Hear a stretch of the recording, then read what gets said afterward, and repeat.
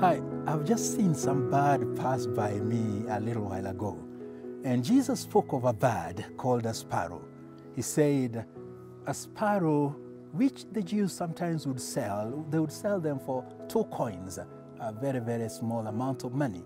But Jesus said, when this sparrow was caught by the Jewish people, or someone hit it with a stone or something like that, that not one sparrow would fall from the sky without the Father knowing about it. The reason he said this was to encourage his disciples to know that nothing can actually happen to them without the Father knowing or caring about it.